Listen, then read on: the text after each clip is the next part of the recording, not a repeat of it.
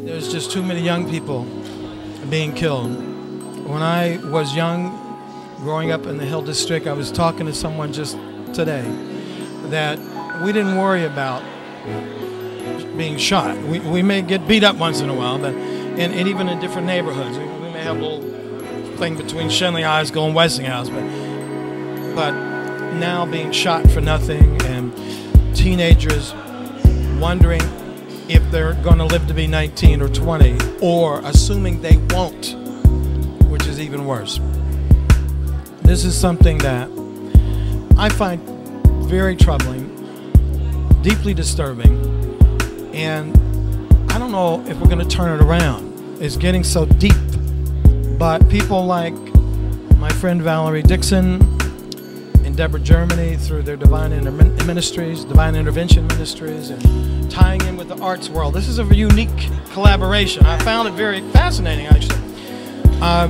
It's a unique way to make a statement, and hopefully those of us in Pittsburgh and beyond will take the statement into action and just find ways to find resolution to problems other than violence.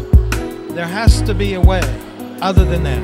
Many of us grew up in times when we had some issues, but we found ways out of it other than just picking up a gun and for next to nothing.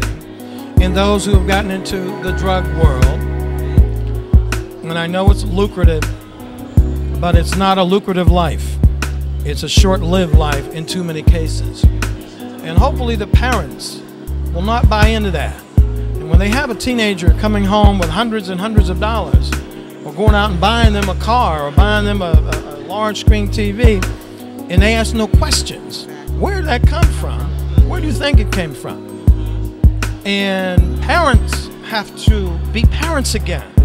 And uncles and aunts have to be uncles and aunts again, and grandparents, and the whole community has to support each other. And it's we have destroyed the values that built our community.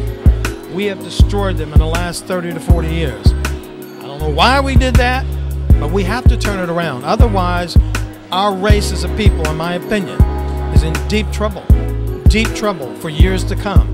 So we have to look at this seriously. I salute Deborah Germany and Valerie Dixon for their leadership, and all of those in Pittsburgh who are doing anti-violence initiatives.